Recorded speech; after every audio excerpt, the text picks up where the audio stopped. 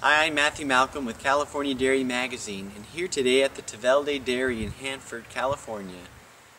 I got to speak with Nick Slobber, the alfalfa production manager for the dairy. Although many growers have been struggling to maintain alfalfa production this year in the current drought, Nico is actually experiencing higher production per acre, and here he is to explain just exactly how he's doing that. We're basically a dairy operation, and I take care of the farming to supply feed for the animals.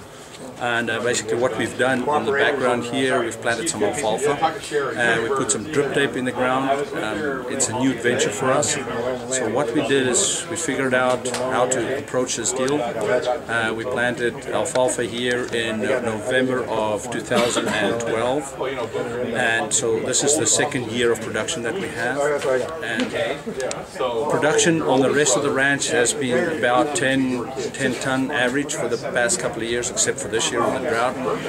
This year we're looking at the production on this, and we're hoping to get about 14 ton with a very decent TDN average throughout the year.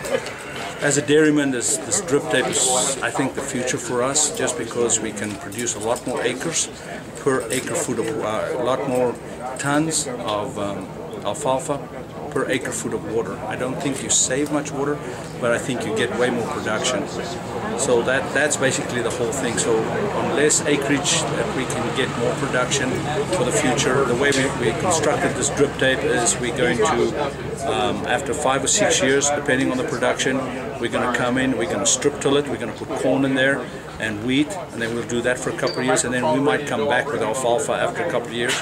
So our goal on this site is to try and keep that drip tape for about 10-15 years if possible. So the drip tape life is going to depend on how well we treat the water, how clean we keep the tape, and how good our gopher control is. So gopher control or gophers is probably one of our biggest problems, I think, and then if we can get that under control, and the way that the water surges, and getting a little bit better understanding of following ET values and the time that we cut and the time that we irrigate.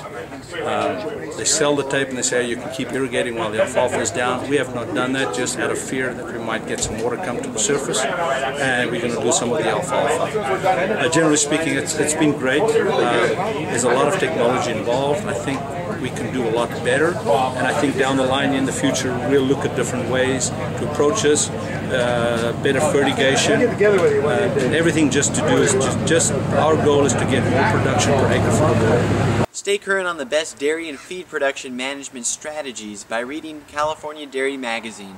I'm Matthew Malcolm, CaliforniaAgNet.com.